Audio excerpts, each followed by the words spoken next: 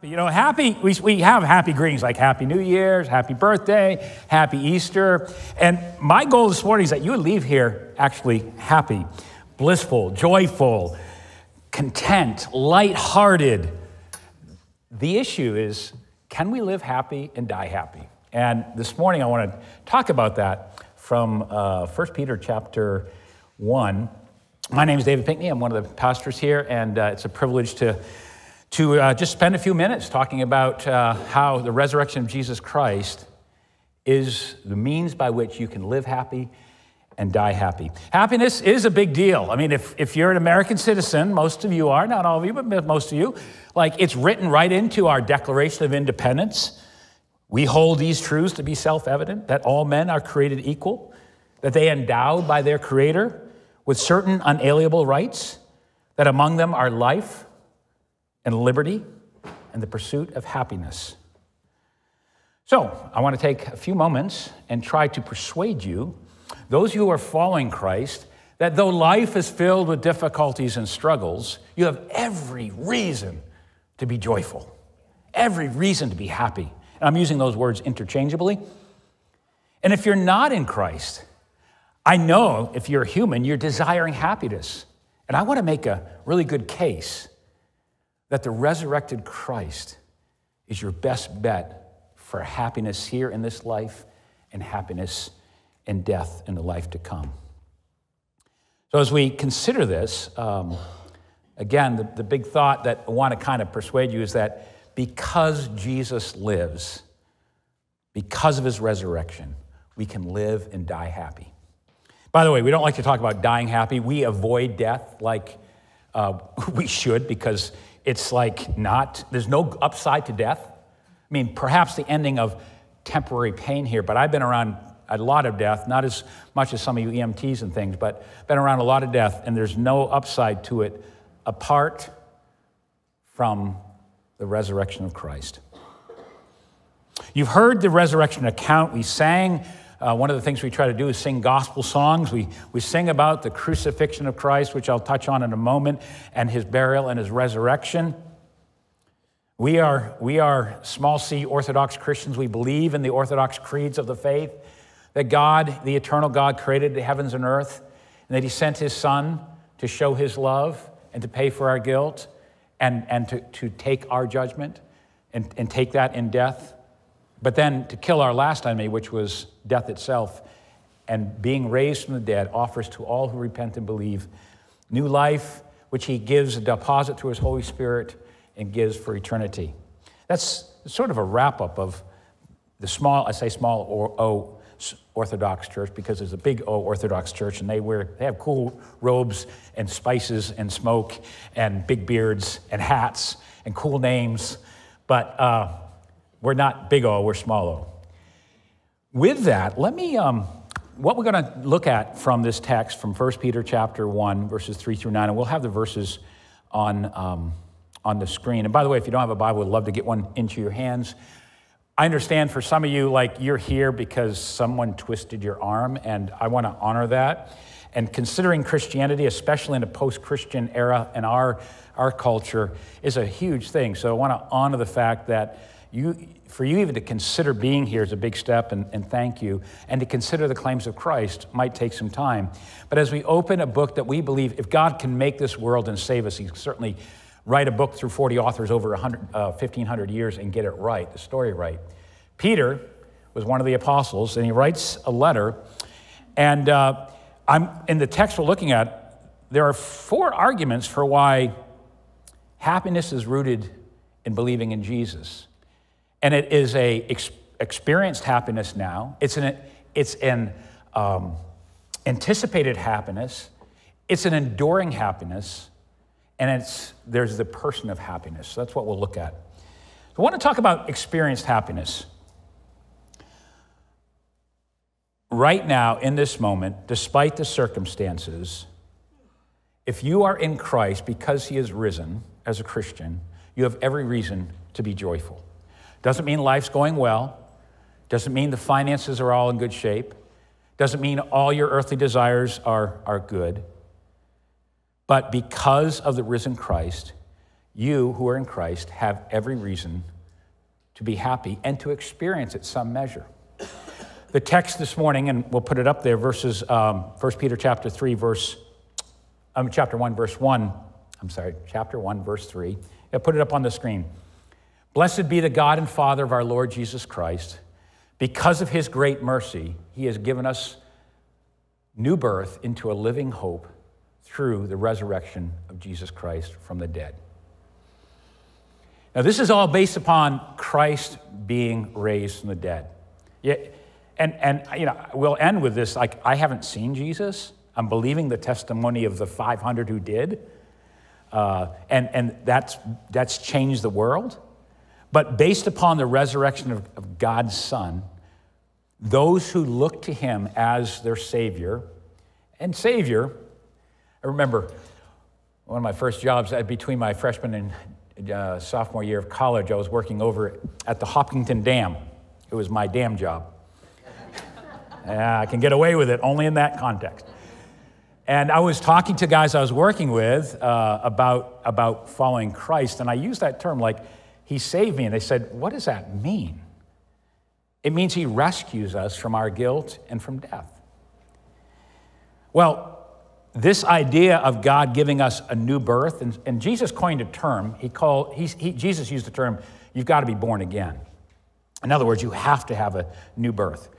I've had 4 friends or relatives give birth in the last 2 weeks to little baby Fern, little baby River, little baby Roman, and little baby Daniel. like those are quite the names. Daniel's like normal, except it's Daniel the 5th. Seriously.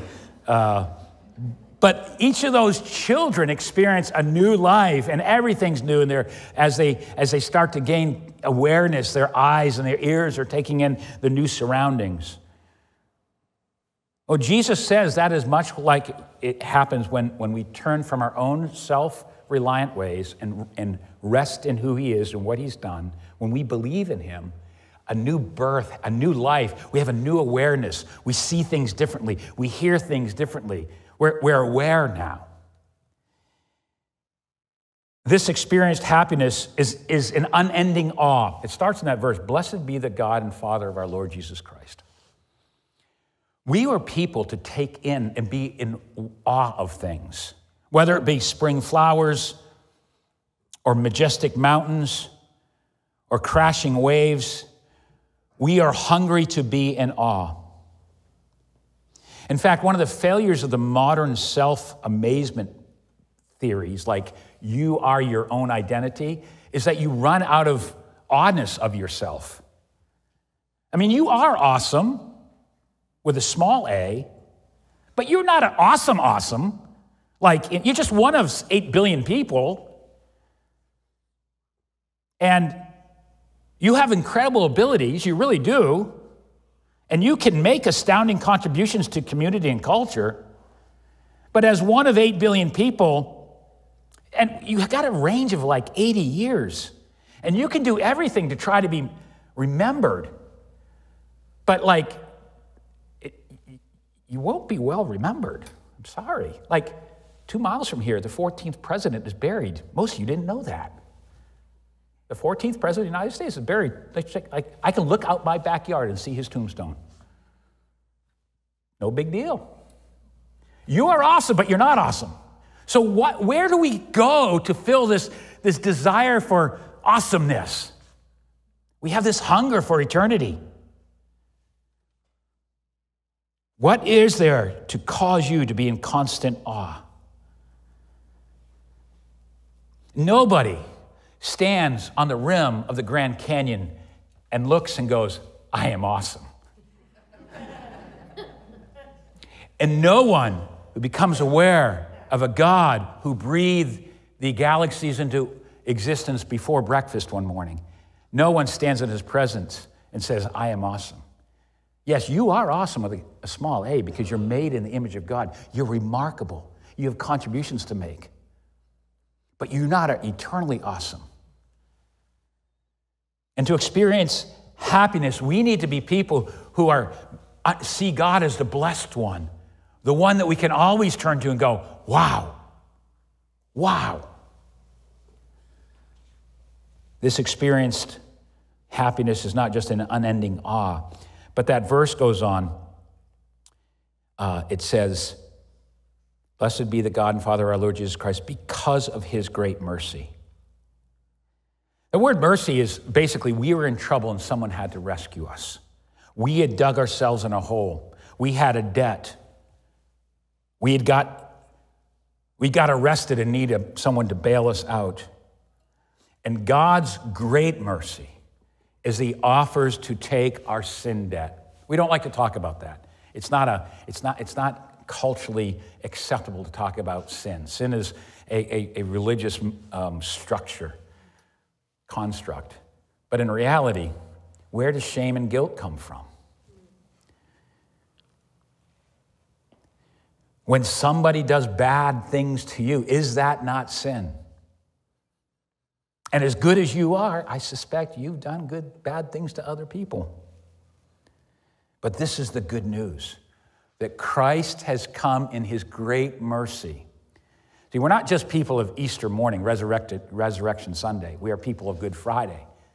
We gathered here on Friday to remember that it was Christ who took our criminal penalty so that we could have his innocence. It was the great exchange, that Jesus took the judgment of God upon him. And this is the great offering of the gospel. God comes into the world and says, I love you. I'll pay off your sin debt. You need to turn from whatever you're relying on and turn to me. Trust in what my son has done and receive that freely. Listen, religion is about trying to get to heaven because you're good. That is not Christianity. At the heart, Christianity is saying, I can't get to heaven because I'm not good. But Christ, the good one, has come and taken my guilt and made the way so that I can go. This is experienced happiness and mercy. And that means when David Pinkney sins, and I do, just ask Sharon, ask my kids, ask the elders. I mean, I'm a sinner. The mercy of Christ has paid for my sins. And if we're trying to be good, it's because we want to be like our Heavenly Father. If we're trying to be more gentle and kind, it's because we want to be like our Savior. We really do want to make a positive contribution to this world by being children of God. This experienced happiness is also in hope. Because as that verse ended, it says that we have this living hope through the resurrection of Jesus Christ from the dead. I said that because of the resurrection of Jesus Christ, you can live happy and die happy. And regardless of what you do, you're not going to dodge that death thing. I mean, it's just not happening. It still has a high success rate. And this leads us, though, to an anticipated happiness. Verses 4 and 5 talk about a future happiness. I was reading this week in The Atlantic an article by Marina Karan about Elon Musk. He's the inventor of Tesla and SpaceX and is trying to buy Twitter for a measly $43 billion. Anyway, she writes this, Marina writes this, Elon Musk, when he wants to be, can be quite philosophical.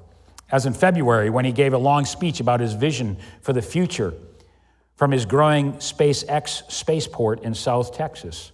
He said it is very important, essential, that over the long term, we become a multi-planet species and ultimately even go beyond our solar system and bring life with us.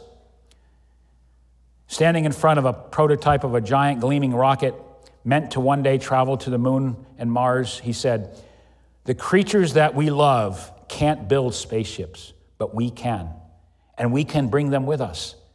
And the thought of turning science fiction into reality, Musk loves it. That's what fires me up the most. Let's go out there and find out what this universe is all about, he says. How did we get here? What is the meaning of life? Is that enough to anticipate? And I applaud Musk. I mean, I wish I had a Tesla. I mean, it's like he's pretty inspiring. But is that where we find life? Is the meaning of life somewhere out there that we have to go find? Or has it come to us? The verse in verses 4 and 5 says, and into an inheritance. So what he's saying here, he's given us a new birth into an inheritance that is imperishable, undefiled, and unfading, kept in heaven for you. You are being guarded by God's power through faith for a salvation that is ready to be revealed in the last time. I don't know if we have any trust fund kids here, living off of mom and dad's wealth. And if you are, I applaud you, and that's an awesome place to be. Most of us aren't. But in Christ, we have an inheritance that is imperishable. It can't be taken away. It can't be defiled. Listen, for 1 billion Christians on the planet, we'd like to suggest to Mr. Musk and others who are looking for meaning out there that with all your inventions and explorations which we applaud, the meaning of life has come to us. The one who caused us to be has spoken. He has created us for his pleasure and ours. And those in Christ can anticipate a happiness of an inheritance, not earned or discovered, but given freely.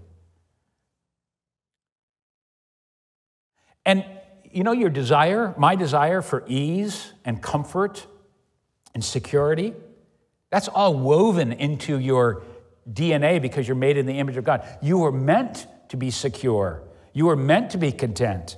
You were built for freedom. But a rebellion against God has made us those who are seeking it in places that cannot satisfy.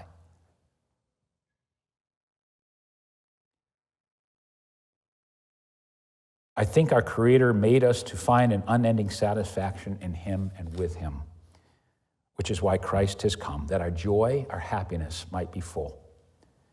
And it's secure. It's guarded, as the text says. This world is not secure. Mariupol, Ukraine, had been a very, very busy port city with beaches. But today, it's rubble. So much of human achievement ends that way. And you and I, we will lose everything in this world. Our eyesight and our hearing, our mobility, and perhaps our minds, maybe our family, and finally we'll lose our life. It's all like that flower we were singing about that will fade. But we who are in Christ, because of the resurrection, have an unfading, imperishable inheritance in a paradise that Jesus has prepared for his followers, even like the thief on the cross who cried out to Jesus in his last breath and said, "Remember me today in your kingdom." And Jesus said, "Today you'll be with me in paradise." It's an anticipated happiness that will be revealed. My wife and I are in a book club, and we read novels or books every month with a group of people from, we all used to be in Chichester, but we've sort of scattered. But a novelist will build your anticipation for the outcome. This is how Christians read the Bible. We read it and get to Revelation 21, and we go, this ends really well. We've talked about this experienced happiness and anticipated happiness, but we need to talk about an enduring happiness because life doesn't go well even for those who are in Christ. What does it mean to have enduring happiness? You see, if your source of happiness can't hold up in trouble, then what good is it? When loneliness overwhelms you, when friends betray you and let you down, when the diagnosis isn't great, when life is hard and we feel more dark days than light days, what will help you endure? We get a taste of this. We get a taste of this. We get a taste of it in life. Like there are seasons of trouble. I mentioned the 4 little babies that are born into friends or family of mine, and the last half a month is not necessarily comfortable from what I understand from women who are carrying babies, and then labor. But the happiness does come and enables you to endure. For those who garden, there's much tilling and much sowing and much weeding, much watering to endure for a harvest. Well, those who are in Christ, we will endure difficulty as we wait for the harvest, as we wait for the ultimate experience of new life. It says in verses 6 and 7, put those up on the screen. You rejoice in this. No, that would be the next one. Yeah, there we go. You rejoice in this, even though now, for a short time, if necessary, you suffer grief in various trials, so that the proven character of your faith, more valuable than gold, which, though perishable, is refined by fire, may result in praise and glory and honor at the revelation of Jesus Christ. Listen, if you're considering Christianity, and I hope you are, I hope you're considering Jesus as the ultimate source of happiness. I can't guarantee you that following Christ will be easier. I can just guarantee you'll be happier. That you'll have an enduring happiness that will see you through life's troubles. Our church is filled with troubles. People overcoming addiction, people who have critical health issues, people whose marriages have failed, people who have a hard time getting sustainable work. But in Christ, there is an enduring happiness.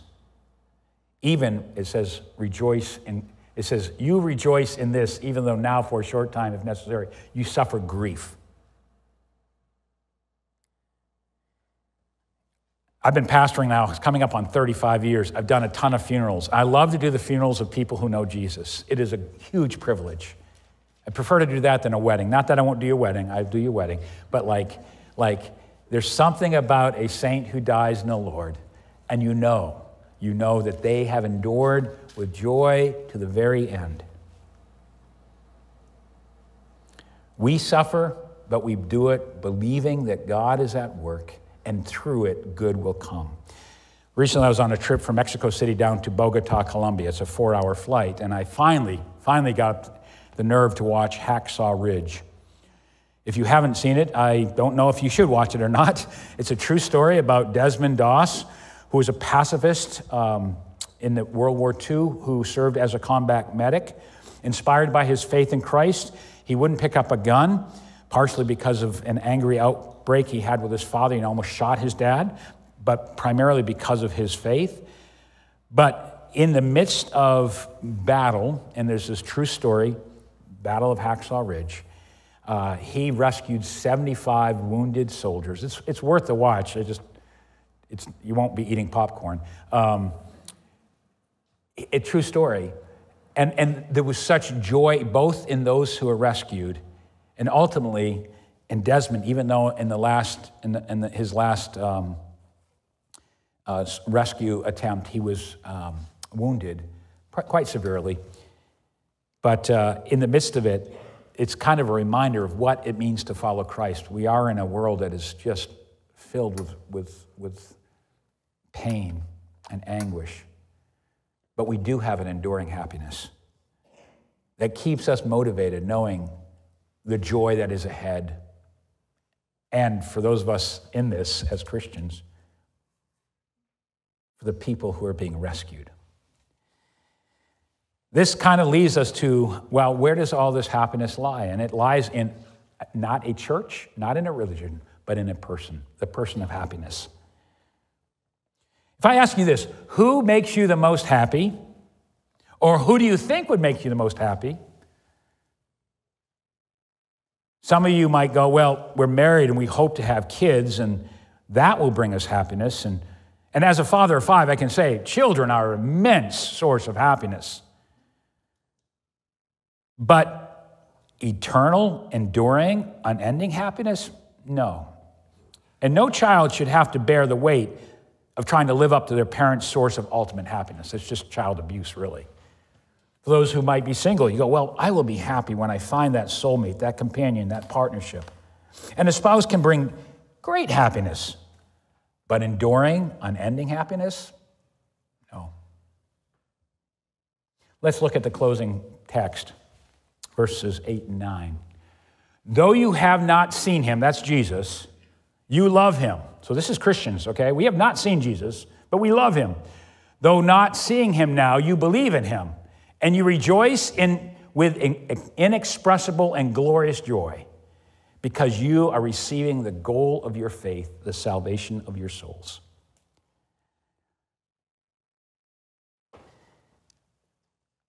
I haven't met President Zelensky, but I am really inspired by him. I've read about him. I've heard him. In fact, yesterday he left a 30-second little, he left a 30-second little encouragement video, and it says, "Good evening, 52 days. What can I say? We are strong. We work," and he holds up some paperwork he's working on. "We love," he takes his iPhone and shows a picture of his wife and 2 kids. "We are thankful," he shows a porcelain rooster which has some history to it. "We are proud," he shows a flag. "And we will defeat our enemies." And he's inspiring. I haven't met him. I believe that he's real. I mean, I don't think that's all fake. More than President Zelensky, I have not seen Jesus. I've experienced Jesus. He's changed my soul inside. There's been a new birth. When I came to Jesus as a little guy, the weight of sin that was lifted, I can still feel that. He has kept me, but I have not seen Jesus. Though you have not seen him, you love him. Though not seeing him now, you believe in him.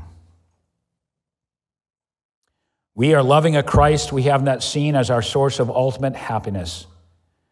His death and resurrection is what we who are in him stake our lives on, our forgiveness and our hope.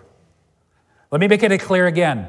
If you're considering Christianity, it's not about being good. It's about being forgiven and living a new life in him. I seek to be good because I want to be like my Father. I hate what sin does through me. I hate the sinner I see in the mirror.